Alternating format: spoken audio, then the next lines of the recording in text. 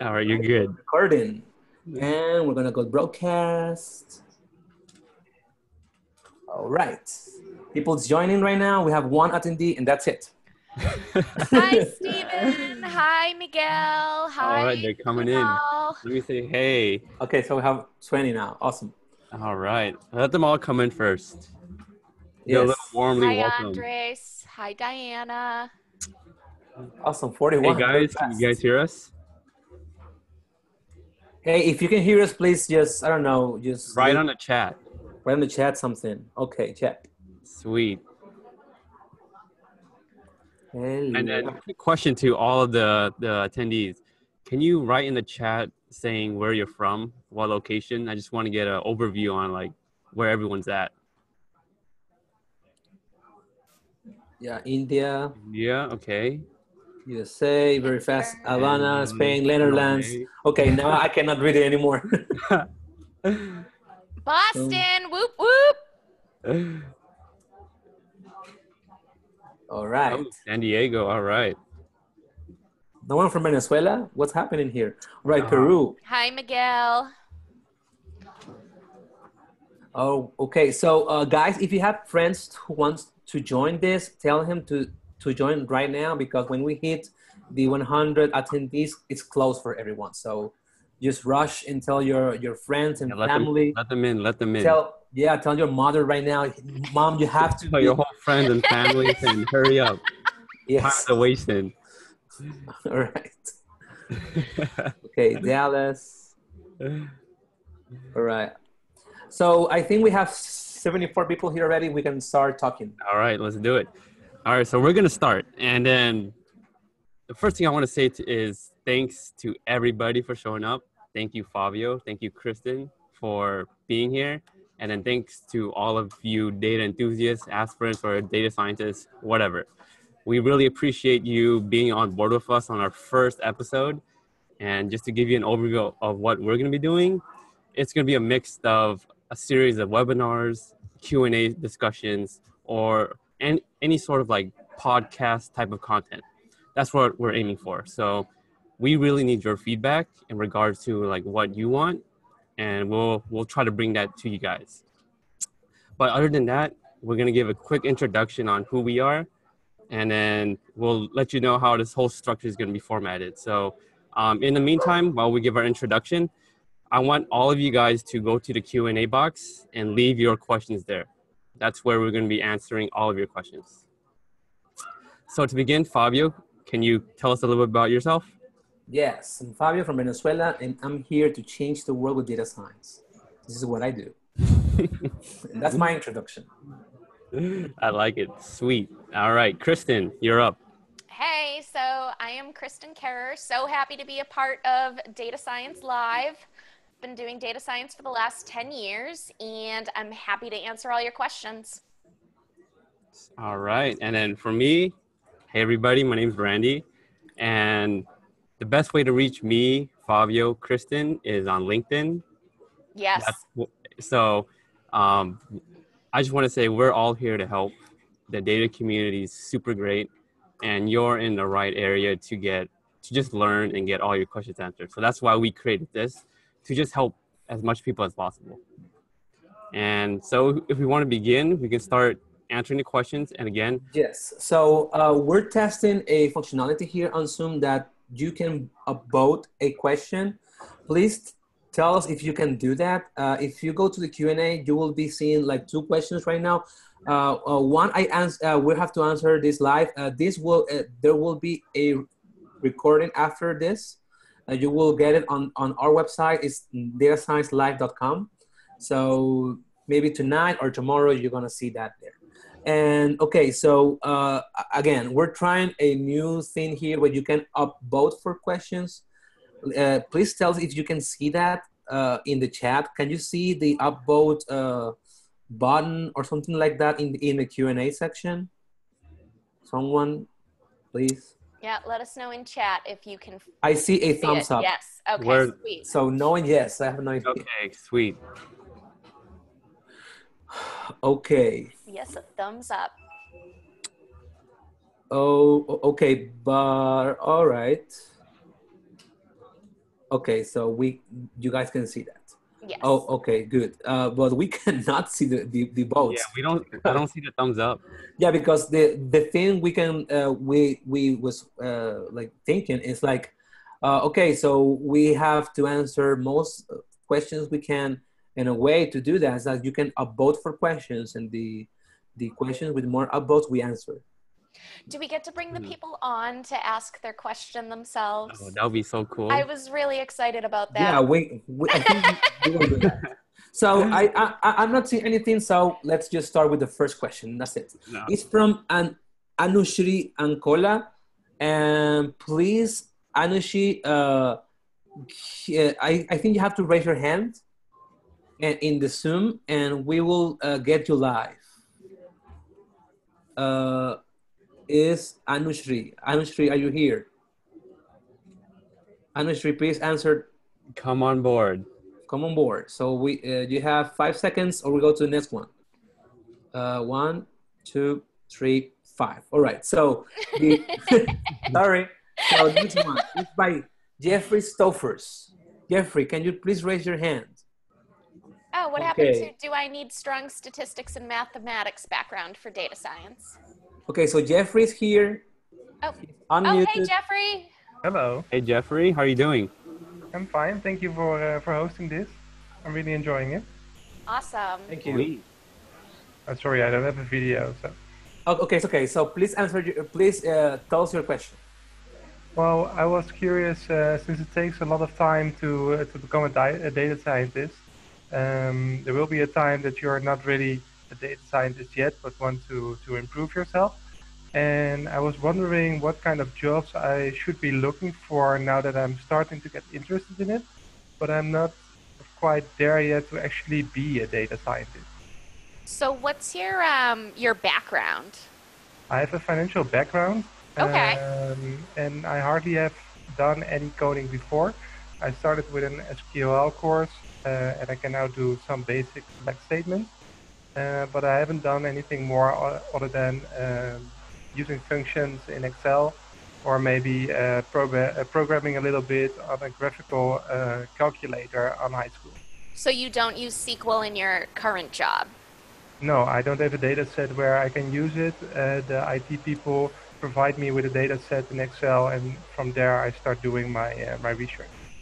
Yeah, so if it was me personally, since you have a background in finance and you've learned some SQL, I'd put SQL on my resume and, you know, really mention your strengths on your resume about your ability to manipulate and understand financial data, and I'd start applying to analyst positions that aren't going to require as much coding, you know, and learn at night more of the machine learning coding pieces, and there's like a whole world there. But, you know, with a finance background, I assume that you've got like the number sense to, you know, start applying to analyst positions. Yeah, I think that's a good way to start, Jeffrey. So most people starts with like a data analyst kind of job, and then they move to data science. And it's an easier transition because you will not be asked to create models and do machine learning and any of that. You will be asked to create some interesting charts, or maybe just create some like good queries to see the data, group the data, and stuff. And you will be doing that as a data scientist too. So it's a good idea to have the experience on that before going into data science. And there's not bad payments for that. You can have a good job as a data analyst. And I think it's a good transition there. Okay. Yeah, and then for my say, I would say if you haven't started any projects yet, and if you haven't done any of your job searches, I would say apply to as many as you can right now, whether that's an analyst, data scientist role, because each and every one of those applications is going to take some time to get feedback, whether that's a week, 2 weeks, 3 weeks, 4 weeks. And in that case, you don't want to waste your time. So I like to be efficient. So my saying is start applying now, and then while you're waiting for the feedback, you're learning. So you don't waste any time. And in this case, the best way is, like what you said before, if you don't have a good foundation in programming, I would say start with Python, learn it as a language first, doing leak code problems or Code Academy, that's really great. And like what Kristen said before, SQL is a very, very a mandatory skill in this field. So my best suggestion would be to practice on Code Academy, go to Kaggle, and also DataCamp. Okay, Jeffrey, are you happy with our answers? I'm definitely happy. Thank you very much. All right. Oh, thanks, Jeffrey. Thank you. Thanks, Jeffrey. I'm gonna remove you now. I think Goodbye. it says remove. I'm sorry, Jeffrey. I'm gonna dissolve this. Okay. All right. So Jeffrey's gone. So next question. I think because I cannot see the up buttons thing. We have to go, but in order. It's no other way. All right. So we have now Jefferson Sankara. Jefferson Sankara, if you're there, okay, he's here. Allowed to talk. Here you are, Jefferson. Hey, Jefferson, how are you doing? Hey. Jefferson, can you hear us? Jeff? If you're muted, you can check on your the left-hand corner, bottom left-hand corner, and click unmute. Okay, so you don't have audio? Okay, Oh, so yeah. I think he doesn't have audio. It's okay. He asked, how can someone passionate about DT? What's DT here? Maybe it's data science. Oh, data science. All right. Okay. Data technology is Data that technology term? is a new thing. Right. Grow without a full-time job and use that experience to apply for jobs.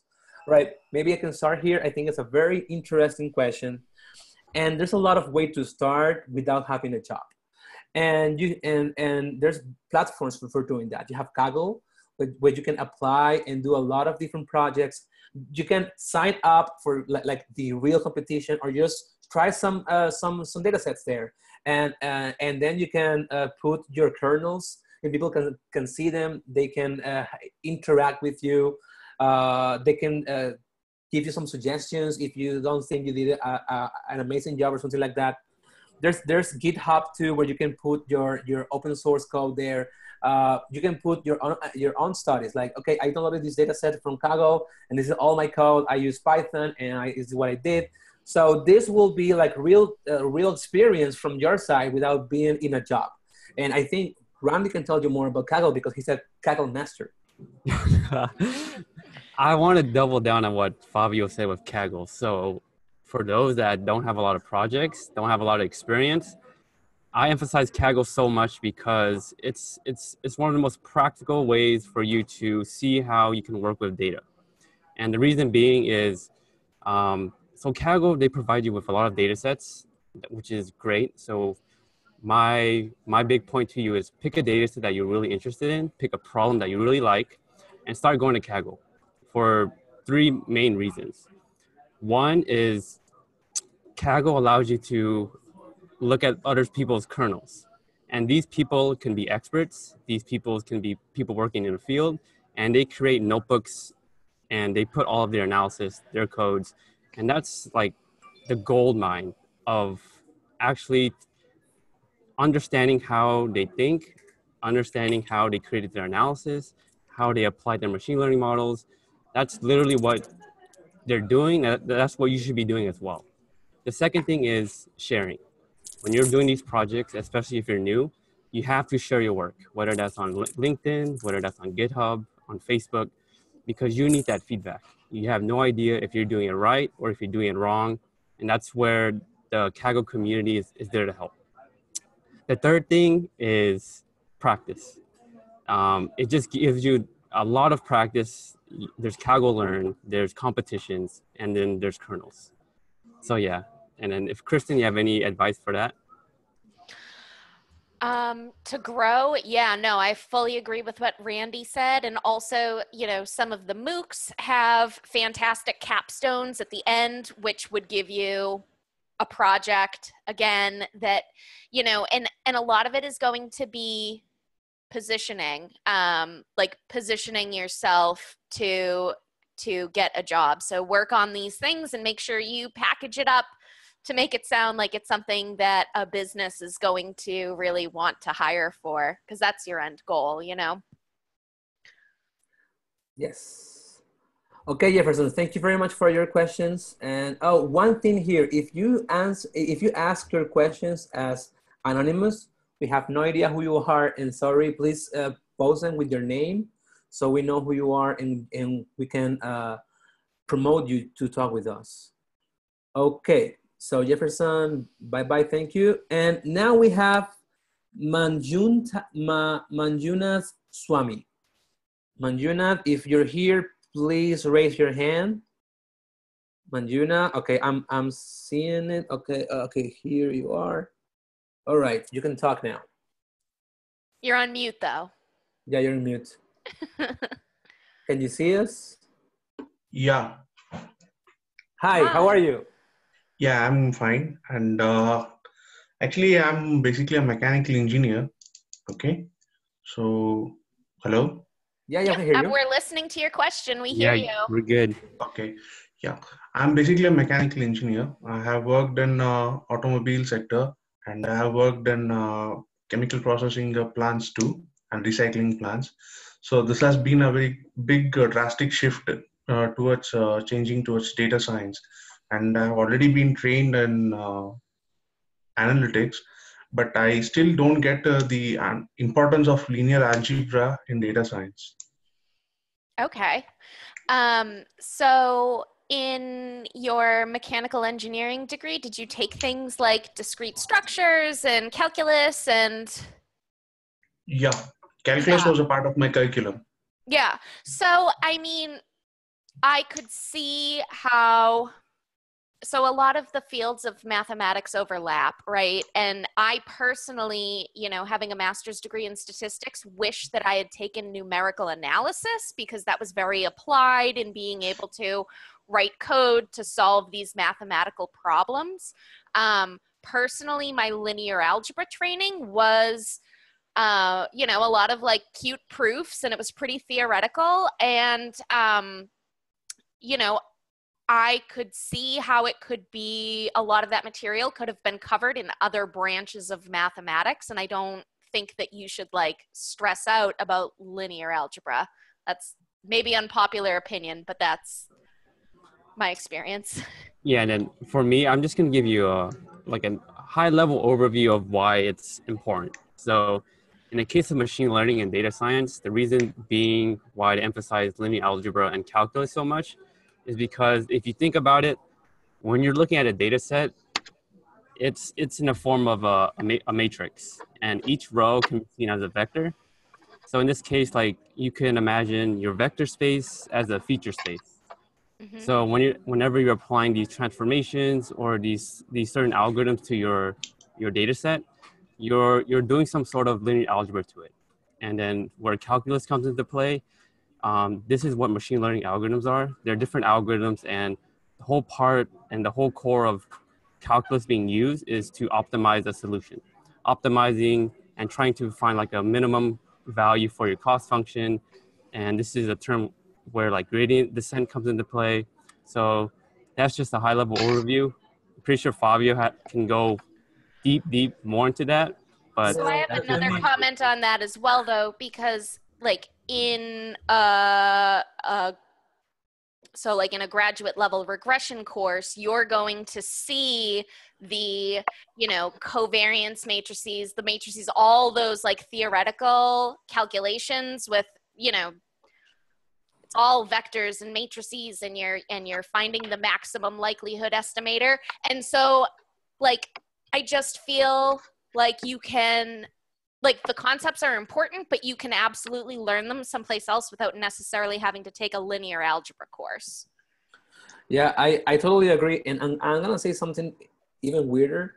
And it's that, if you, I mean, you can learn the linear algebra you need to know by watching some, and reading blog posts and Kaggle kernels. I mean, you don't need to be an expert in what's everything in it. I mean, it's a very big topic, the algebra part. But you're not gonna be like, if you're not a researcher, you're not gonna be seeing these equations. Maybe maybe not even one time. I mean, you're gonna be working with libraries that they have all these equations for you done. And what you really need to understand here is, I mean, if the question is to understand data science, yes, you need to go to the equations and you need to go to the books and the articles and papers.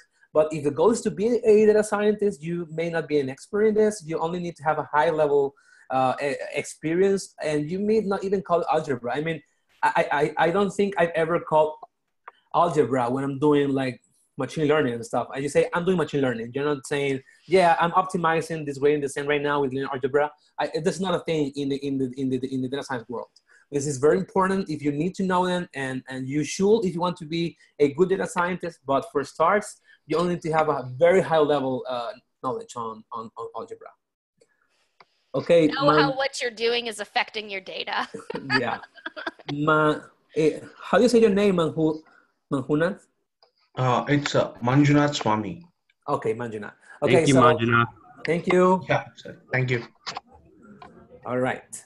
So we have a lot of questions. We're gonna have to maybe just go through them quickly. So now we have Felix Agbabor. Felix or Felix, if you're there, please raise your hand. Felix. Felix, are you here? Okay, Felix, you have 5 seconds. I'm sorry to be so hardcore, but there's a lot of people interested here. So Felix, 1, 2, 3, 5. Okay. All right. Sorry, Felix. All right. So now we have Deepa Chetri. Deepa, can you hear us? If you can hear us, please, Deepa. Okay, I'm seeing her already. Hey, Deepa, how are you doing? Hi, I'm good. How are you guys? Hey, great. Hi. Hi. I'm pursuing my master's in software engineering, and I'm pretty new to data science. Like, I'm just 1 semester old. So I do have concepts of data science, but I still don't know how to build a profile in order to pitch for myself. Like, I've done this project, like, just to portray myself when I'm applying for some job or something like that. So I was just wondering, how can one build a very strong profile which cannot be neglected? Anybody want to start? I think this is a good question for Kristen right now. Yeah, Kristen, you can start this. Yeah, so there is a lot that you can do, and those projects that you've been doing, even if you don't have real world experience, are valuable, and you will want to place them on your resume as though they're work experience, and make sure that they're very readable, and try and speak to, you can say analyzed certain type of data leveraging R, and then, list or Python or whatever, mention the methodology that you used, and, mention like a key result or how this could be leveraged to show value, and then at the top of your resume where you're going to put your skills and technical abilities, make sure that you list out, that you have experience with regression, classification, any of the different types of algorithms that you have experience with. Make sure you put that at the forefront. But, I think that there absolutely is an opportunity for people who do not have a ton of or any work experience to position those projects in a way that is going to catch somebody's eye.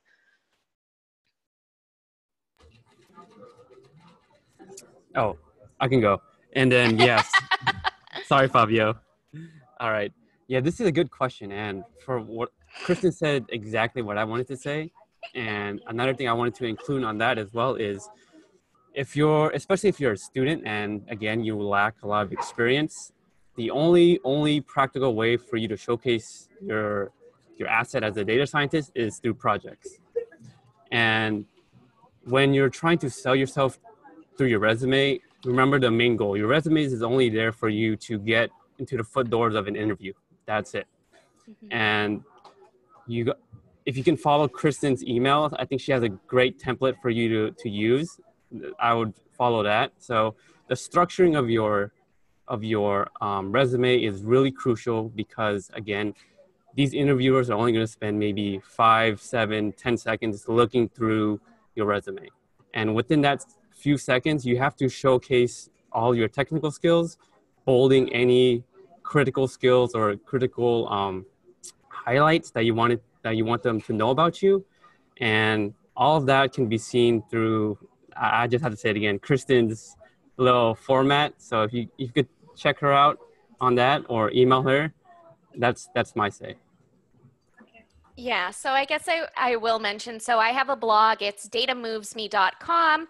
The 3 most recent articles that I've posted are how to make sure that your resume gets past ATS, because a lot of people have recently moved towards like tableauizing or putting pretty graphs on their resume, and unfortunately, in most cases, that doesn't get parsed. How to position yourself for a career change to data science, and how to write crisp, concise content for your resume. So those blog articles are all available on my website. And then, you know, if you were looking to go even deeper into that, I did create a whole course around how to create a really effective resume for marketing yourself for data science positions. Okay. Okay, Deepa. So thank you very much for being here with us. Thank you so much. Bye-bye. Bye. Bye. All right. So, oh, wait. Okay. So there's a lot of people with their hand raised. I don't know what to do with that because we have 63 questions right now here. I don't think we'll have time. Do you have any type of strategy right now? Okay. I just like the question, AutoML is coming. Yes, it is. It's here. It's here. Yeah, that's a good question. All right. All right, so let's go to the next one. This is something I'm not aware, but I think Kristen and Randy could answer this. So Sushanban Mondal, Sushanban Mondal, if you're here, please raise your hand. Sushanban, not seeing you. Okay, I see you now. Here. And you're on mute. Hi, Shushan, how are you doing? Sushanban, can you hear us? Yeah, I can hear you. How are you? Yeah, I'm fine. Okay, so please tell us your question. So my question is that I want to do internship in Uber. So how can I land up a job in Uber? Since I have done ample of certifications and projects in the field of data science and machine learning. So I just want suggestions that how could I get into Uber as a data science intern? Hello. All right. So how to get an internship at Uber? Yeah. All right. So are they hiring interns? Yeah. Actually, know some people that work from Google here in Mexico, and I've been in contact with a very interesting group of people doing great stuff. And I don't have a specific answer for you on how to get an internship there. I think what I can mention is to just go to their page on LinkedIn and try writing some of the recruiters. I think that's the only way you can see if they're hiring, or you can go to their webpage and most likely they will have positions open there. If you see like an internship position there, just apply for it, or maybe just contact some people through LinkedIn that work for for Uber as recruiters, and just ask them, hey, I'm looking for an internship. Can you please help me to do that? Because that's all I know. I've also messaged, people who I've been able to identify as probably the decision maker. So if somebody is the director of data science or the director of analytics, and they have an open internship position, don't start like messaging people without looking on the website first. But if they're looking to actively hire, I'd create a nice pitch that shows the value that you can deliver, and tell them that you have the skills that they're hoping to acquire for the internship. Yeah, and then for me, I would say from my feedback with the students that I mentor with, they get a lot of results when they do those direct messaging on LinkedIn. But other than that, you can either do that, but make sure you like what Kristen said, you create a pitch for yourself first. Don't just ask to ask. Make sure you're providing value first. It's always a win-win situation. It's not, can you give me this and I give you nothing. So, Yeah, I have to come up with a blog post for like how to write a kick-ass data yeah, that would science be pitch. great. That works a Yeah, lot. that'd be great. That works a lot. But the second thing I would say is another way for you to stand out when you're applying for these internships is, again, you're working with Uber. Uber's getting thousands to hundreds of thousands of applicants. You're going to have to stand out. And the best way to stand out is by doing projects that are super associated to their problems. And you can find a lot of those data sets, anything with cars, or I'm assuming like optimizing how to find the quickest path to a certain location, stuff like that. And you can get more information about that through Glassdoor. So go to Glassdoor, look up Uber, and look up the past interviews that people have had, and then try to find some commonality and just double down on that. Incorporate that into your projects. Incorporate that into your skill sets in your resume, and that's going to give you a higher chance in landing that internship.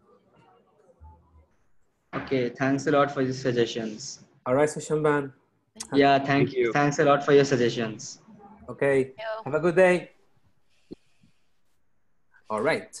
So we have a quite interesting question here by Amol Vide. Amol, if you're here, please raise your hand. Okay, I see you now. Hey, you're on mute. Hey, Amol. Hey, how are you doing? Hello, everyone. Thanks for the webinar. I am in this industry for 15 plus years. I'm not from computer science background, but I have done some programming and architecting solutions, enterprise solutions. The question I had was, there are two questions actually. What is the variety of jobs that are available in data science field? And secondly, how to distinguish between like a data analyst or a business analyst position versus a data scientist position, because sometimes the job postings could be misleading. Absolutely.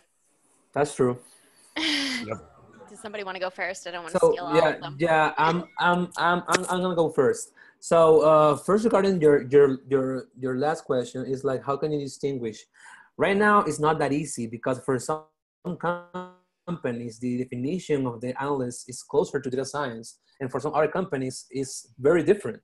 And right now, if you go to Facebook and you see their like job descriptions, they have something called data science analysts, something like that, and that's for distinguishing, because they have like a core team for data science, like they're researching and stuff, and they have the people seeing the data and working for like high level models and stuff. So normally, if you see something called like data science analysts, that means that you will not be like doing research for the company and stuff. You will be being a data scientist, like a normal position data scientist. And the only way, I mean, if you're going to be applying for data science, the job description should mention something about creating models, machine learning and stuff. If you see a description and a title that says data analyst, and in the description you see machine learning, something's weird. So maybe you don't want to work there. So maybe they don't have like the whole picture of what's data analyst or what's data science. And I mean, the distinctions are not that, it's not that a complete different field, but there are some steps you need to go through to become a data scientist, like being able to create models, being able to do machine learning, being able to go beyond just queries, and like crunch data and do the analysis in an effective way for your modeling understandings and stuff. So if you, I mean, this is my last suggestion here, is that if you really are interested in one position, write to the people who put the position on LinkedIn. And normally you can see who posted the job description there. You can just send them an email or you can send them like a LinkedIn message asking, hey, is this position for data science or data analyst? And I really hope they can give you a better answer here. Yeah, and so I think, you know, unfortunately in industry, a lot of job postings are just made by people copying and pasting, not spending a lot of time thinking, and they slap a title on it. And there's also a big problem with people putting the title data science on positions that aren't actually data science positions, where they really want you to just, you know, write SQL and create dashboards, but they're calling it a data science position so that people will apply.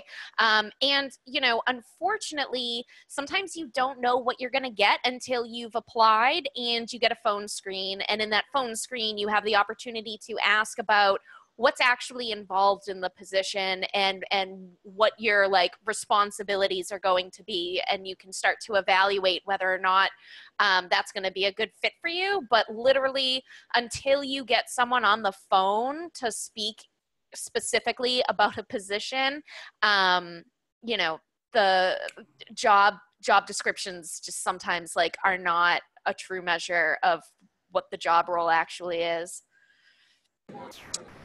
Yeah, Fabio and Kristen just covered majority of that, and I just want to add something minor. Is again, so the field of data science is very new, and again, it's still evolving. And in this case, there's a big intersection between like data analysts and data science that, again, it's very misleading because it could be the same thing in some certain situations.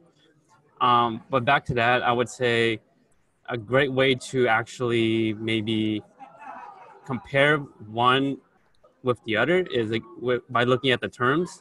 So I'm assuming for a data analyst, you won't be seeing terms of the use case of machine learning at all, or any sort of statistical modeling. So that'll be the biggest differentiation. But other than that, whatever Fabio and Kristen said, that's definitely the way it is. All right, Amol. Yep, thanks. And I had first part of my question. What all variety of jobs are present in data science field? Like for a fresher and then for someone who's experienced in the industry, are there variety of job positions that you're aware of? Yeah, I mean, if you, again, I'm gonna tell you to do the same. Go to these big companies like Google, Facebook, and stuff, and you'll see different positions for data science. You see data science for marketing, data science for like one specific part of the company, and they have a very well-defined position for that. And you have like managing positions, and there's people who are just gonna be there like consulting data science. And there's a lot of different stuff you can do with data science. Supporting supply chain, supporting operations, so, you know, things that are businesses that I'm not even completely familiar with. And then there's, you know, data engineers, and of course, you know, business analysts, data scientists, data researchers. Yeah. There's like a whole, and at the end of the day, you really just need to read the job description and make a judgment call on whether or not you want to apply to it. And err on the side of applying to it, because a lot of times it's not actually going to end up being what was even written on the job description. Yeah, and then like for each position that you're reading, whether that's like data science, business intelligence, research scientists, data engineers, machine learning engineer, each one of these positions, it's very subjective, and it's really hard to tell. So I would just say really pay attention to the phone screen, like what Kristen said. That's the only real way for you to actually get the sense of like what you're going to be doing on a job. Other than that, it's just back to a numbers game, and hopefully you land something like really nice. Thanks, guys. Okay. Thanks, Amol. Thanks, Amol. Bye. All right. We have now Miguel Angel Cotrina. Miguel Angel, if you're there, please raise your hand. Miguel Angel, are you there?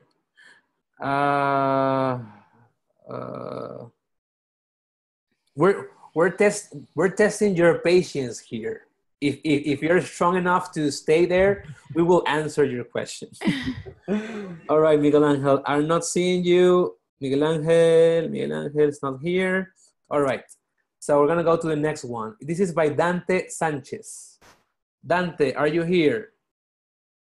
Dante, if you're here, please raise your hand. Dante, are you here? Oh, here it is. Hey, Dante. Hey, Dante, how are you doing?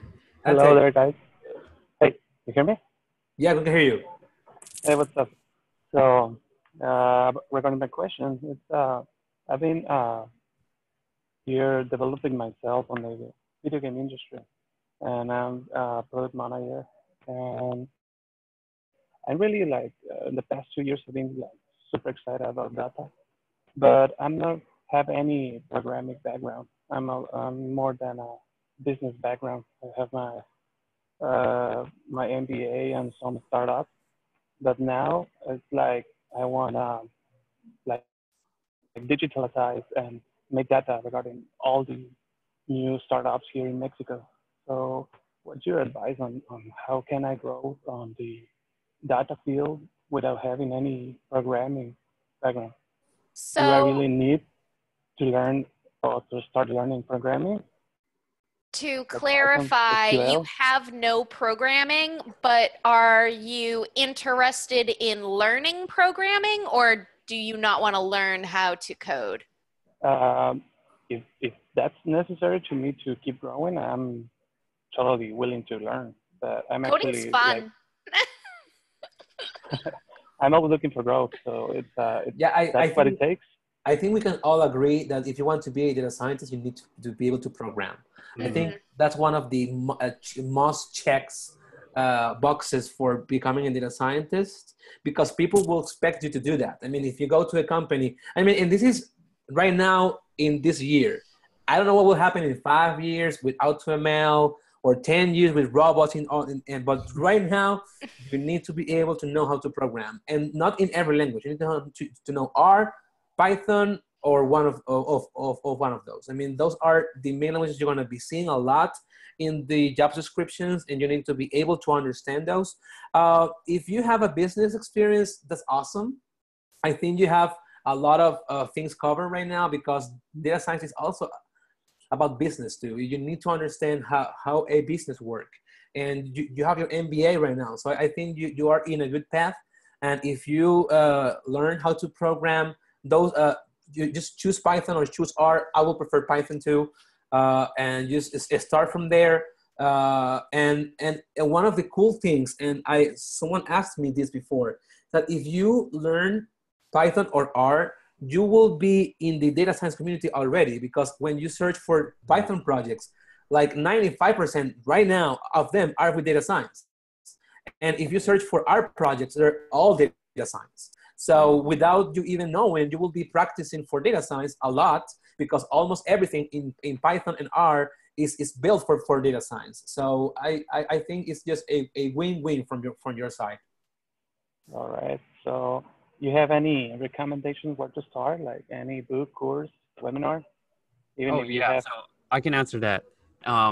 But to answer your first question, just to get the big picture, the reason why programming is really important and relevant for data science is because the data is going to live in your computer, and the only way for you to actually manipulate it and do whatever type of functions or calls or transformations to your data is through the use of programming. And Python and R is highly recommended. And then back to your question, I would highly emphasize DataCamp. It's really well structured. It's great for learning purposes, just to get your foot in the doors. And then learn Python as a language first. So don't jump into those libraries like Pandas, Matplotlib, without learning the foundations. So by foundations, I'm saying learning the fundamentals of programming, understanding data structures, algorithms, loops, for loops, conditionals. And this can be learned. I have a really great site that I recommend is Code Academy. And it just gives you a hands-on approach in learning the fundamentals. So I'll send you a link on the chat. Okay, awesome, guys. Thank you very much. Oh, Dante, one thing, and sure. I'm actually creating a course for data science for business with Python right now, and awesome. and part of that will be a Python crash course. So in the next few months, I'll be announcing. In the meantime, as Randy said, there's a lot of great places to start. You have Code Academy, you have Data Camp, you have courses on Coursera, EDX, and stuff. They're free courses, they're paid courses. I'm just telling you that I'm gonna be having something for that in the next few months. All right. But like, Right. if you've been spending your time looking at data in Excel and you move over to Python where you can merge data sets and drop duplicates and like encode features in 2 seconds, like it's going to blow your mind. Like, you'll be so happy you made the move. So good luck to you. It's going to be Thank you so great. much. It's gonna be fun. Yes, Dante. All right. Thank you. See you, man. Thank you. Thank you, guys. All right. Thank you, everyone. Okay, so we're gonna move along here. We have the next question, but there's sadly a lot of anonymous questions. I'm sorry, I have no idea how to know who you are here. Oh, there's a lot of anonymous ones. Yeah, I don't know if that's a problem with Medium or you didn't want your name to be there, but we're trying to do something like more interactive with you guys. So please, just type your name there so we can promote you and you can talk with us. And I think it will be faster that way. So the next question is by Willie Lama or Jama. So Willie, are you here? Raise your hand, Willie. The world's waiting for you. Come on, Willie. Willie, are you here? Willie Lama. Willie. Okay, so I think Willie's not gonna be here. All right, sorry, Willie. We're gonna go to the next one. Anonymous. That's a lot of anonymous questions here. Okay, so Gaurav Kumar. Gaurav Kumar is here. All right. Hello, Gaurav. Hey. Yeah, hello. Hey, Hi, Gaurav. Fabio. How are Thank you? you for the webinar. Thank you You're for very joining welcome. us. Yeah, thank Very you. happy. So I have a couple of questions. So I'll just fire up my questions. So what is the scope of data science over for the down the line 10 years? And with the auto ML is coming, and can data science can be optimized? Can cleaning data can be optimized? This is my first question. And second question is like, what kind of a skills that tech giant company looks when they hire data scientists apart from technical skills? So, you know, for me personally, I've been doing this for like 10 years and it's only gotten easier. And so, I mean, I hear other people having a not so rosy view of what they think it'll be in 10 years, and nobody knows, right? But from my perspective, I just think it's going to get easier and easier to do really cool things. And there's also a lot of companies that don't have the data infrastructure in place. So this emphasis on how important it is to leverage data science for making decisions, I think that, you know, companies are going to start getting the infrastructure in place, moving to the cloud. Like, you know, we talk about all these things, and there are some companies that are eons away, but the majority of companies are still, you know, trying to get the infrastructure so that they can start to leverage models. And so I think in the next 10 years, we're just going to be in a place where we are leveraging these things more across the board. And, you know, as it has been over the last couple years, tools and libraries that come out are going to continue to make our jobs a little bit easier each day. Yeah, and then I would like to add to Kristen. So, like what she said before, so in 10 years, there's a big scope. We have no idea what's going to happen. No idea. But yeah, exactly. But again, I think a big thing within 10 years is, since a lot of these companies aren't using a lot of these machine learning tools, and I think the next 10 years, these companies, they're going to play catch up, meaning they're going to be spending a lot of their time, again, like making the infrastructure, making all of their plans, creating their databases, all of that. So it's still a great opportunity, and it's just going to go up from here. But a skill that's indispensable and that's always needed, that can be automated, is your sense of problem solving, your creativity. And that's what companies are hiring you for you to do in the first place? Yeah, I mean, we don't have an idea in the amount of, if we have no idea, in 10 years, we will be naming data science. I mean, that You could rebrand again. Yeah, I can rebrand again. So, but I think the automation of stuff will be happening a lot more, and that's only good for you. I mean, don't think that as a threat, not yet. Just think of that as something that will help you to be better in your job. So that's I think my answer for that. Yeah, the cool new stuff isn't going to be automated because, you know, it's cool and new. And then eventually that stuff will get automated and you find something else cool and new and you build it out and then eventually that gets automated. But just back to, you know, other than technical capabilities, what are companies looking for?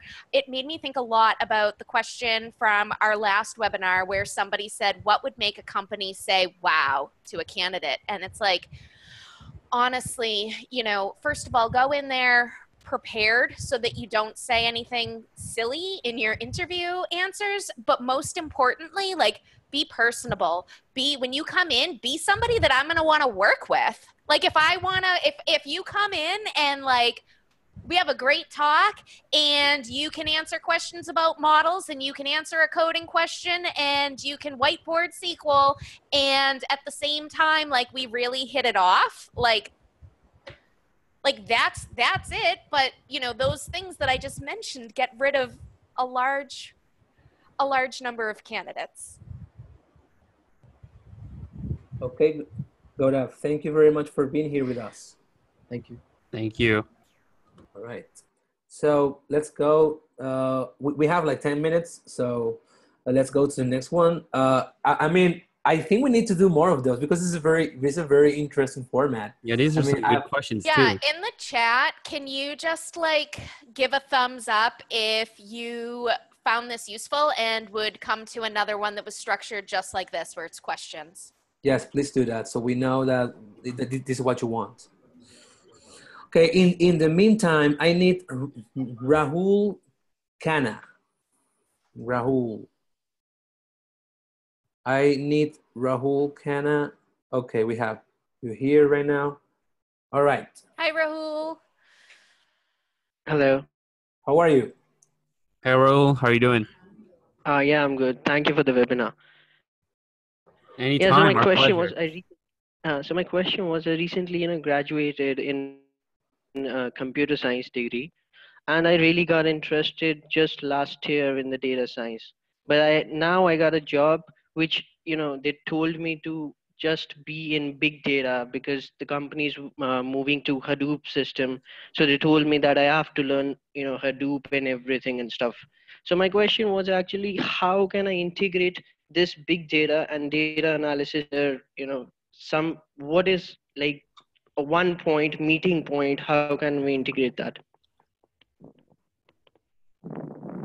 Yeah, so great question. Hello. It depends on the structure of your data, right? So I could go into Hadoop right now at work and I'd have a key that would allow me to, if I pulled the data from the big data environment down onto my local machine, I would be able to join those data sets. So, it's just finding a key that allows you to do that. And, don't be so intimidated by big data, because it's once you get in there and you start feeling your way around and get comfortable, like, it's not that scary, and it's very fun.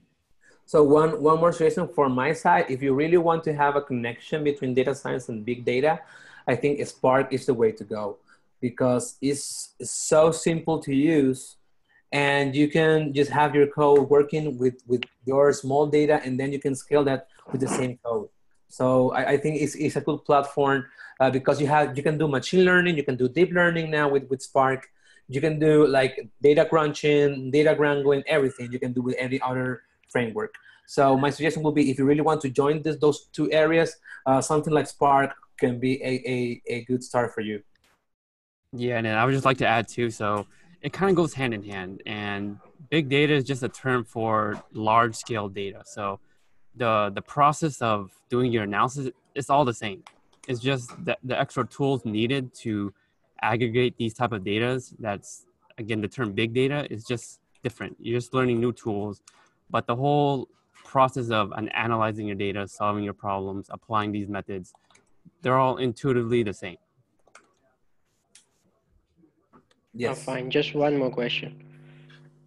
I have, access to Udacity's Nano Degree and DataCamp. What would be my, if I would start again? I actually followed DataCamp for a while, but if I would start again, how would you recommend the course? Like DataCamp first or Udacity first?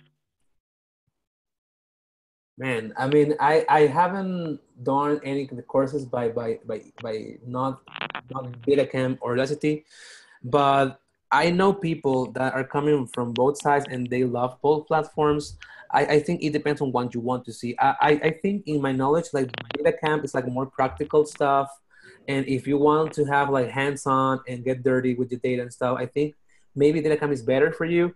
And I think Udacity is more like in the theoretical part. You have questions and problems and exams too. But I think if your need is to get more familiar with language and stuff, I think you better go with DataCamp. And then, yeah, so for me, I would say they're both different in their own way. And again, I just want to let you know, you can't rely on one platform to learn everything. Yeah. So you're gonna have to find other sources besides DataCamp and Udacity, because data science is such a big field, and the best way for you to actually learn is by applying it through your own projects, coming up with your own problems that you want to solve, and seeing how everything fits together. So DataCamp and Udacity, they're great platforms to get like a big picture on like what to actually learn and how it can be used. And then you're gonna have to, once you take those courses, you're gonna have to take it to the next level and start applying it to some sort of data or problem you want to solve. All right. Thank you. Bye, Dante. No, this is Rahul. I know, but I'm saying goodbye to Dante, who's in the chat and said he had to leave. And you know what? Thank you, Randy. I just came across your Cloud ML, website. Oh, thanks. Appreciate it. It's really great, actually. Thank you so much, Rahul. Message me on LinkedIn. I'll be more than happy to talk to you. Yeah, sure. Okay, Rahul, thank you very much. Thank you. Accept my LinkedIn, man. Thank you. I will. For some reason, I've been reading in the chat section that some of us need an email to connect. I don't have that.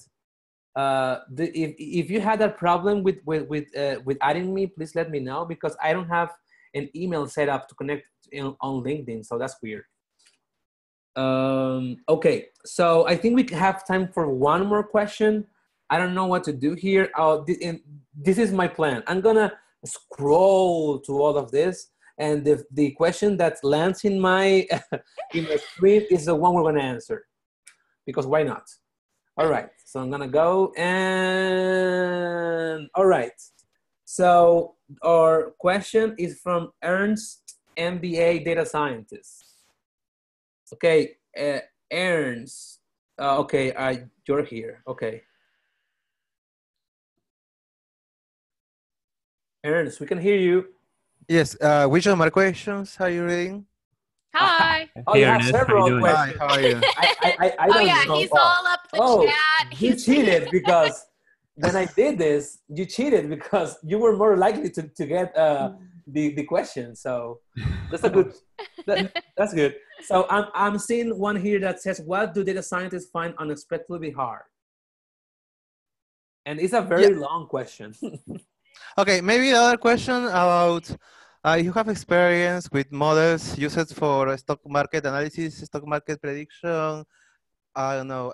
I have seen applications from machine learning. I don't know if there is something from deep learning being used in that field. Yes.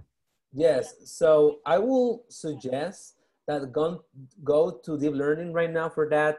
There's much better ways to do that without deep learning. If you want to do deep learning for some reason, you can use LSTM and RNNs because they're good for predicting like time series data.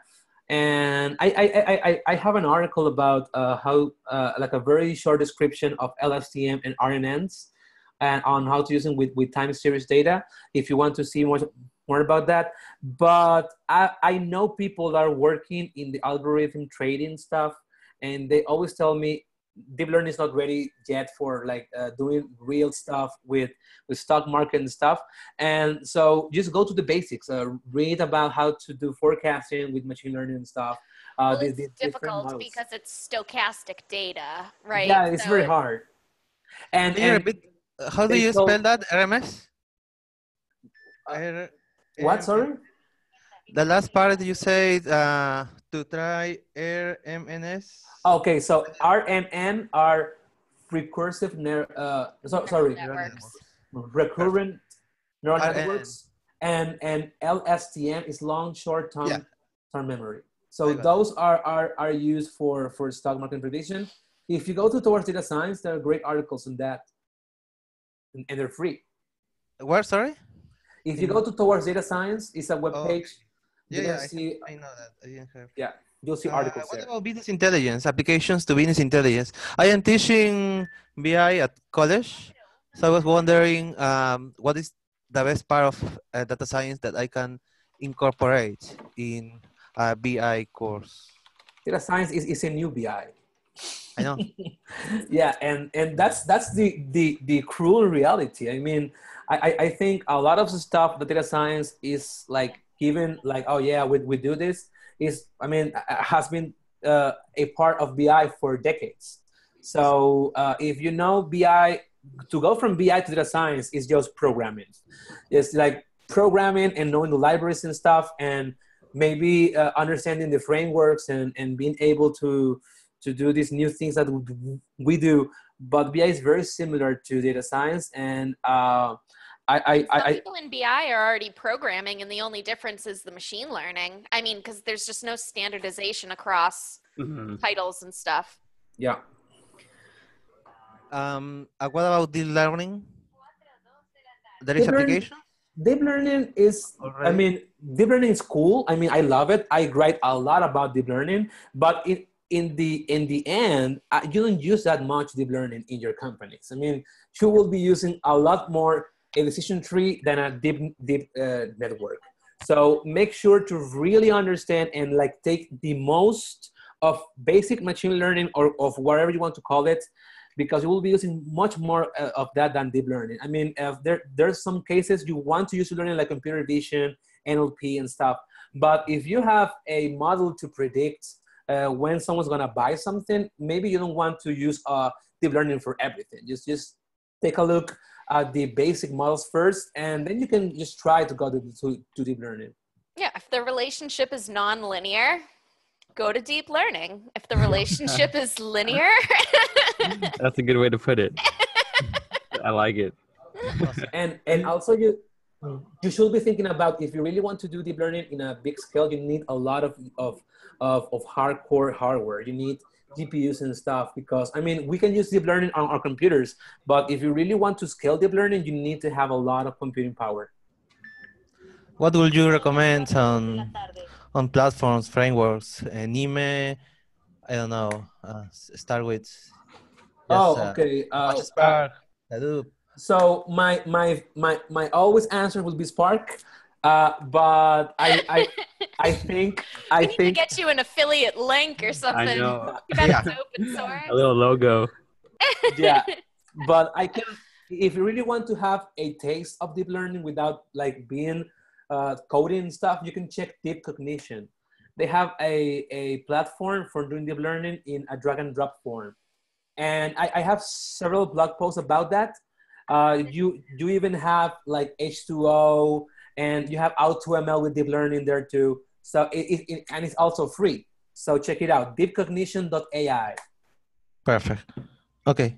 Thank you very much. Thank you. Thank you. All right. So it's 4:04. I mean, we can just continue here, but I think people have something to do. Yeah. And thank you very much for being here with us. We even have Spanish questions here. Oh, that's so Yeah. great. Nice. Yes. So Thanks, we're everybody. sorry if we didn't answer your question. We're gonna be doing more structured stuff in the near future, but we will be having more of this. So maybe each 3 sessions will be a Q&A, because there's a lot of interest in you guys for Q&A. There will be a recording for this in our website. And please follow us on LinkedIn and Twitter, and just connect with us so we can chat and have more great conversations. Yeah. And then before we leave, I just want to say, since this is our first webinar, we really need your feedback. Feedback about what we did, what can be improved on, what you want. We need that. And the best way for us to know is by either sending us an email, sending us a message on LinkedIn, or just contacting us. You know what? I will send out a poll, because, you know, we're going to send out the recording of this video. I will add a poll in the email that'll capture feedback. And so if you guys could do us a huge favor and give us feedback, that would be amazing. That would be great. Okay. Awesome. So, okay, guys. So we will be seeing you very soon. We will announce the next webinar this week or maybe next week. And more coming from our side. So thank you very much for being with us here. Thank you so much, guys. Thank you. Bye-bye. Bye. Have a good one.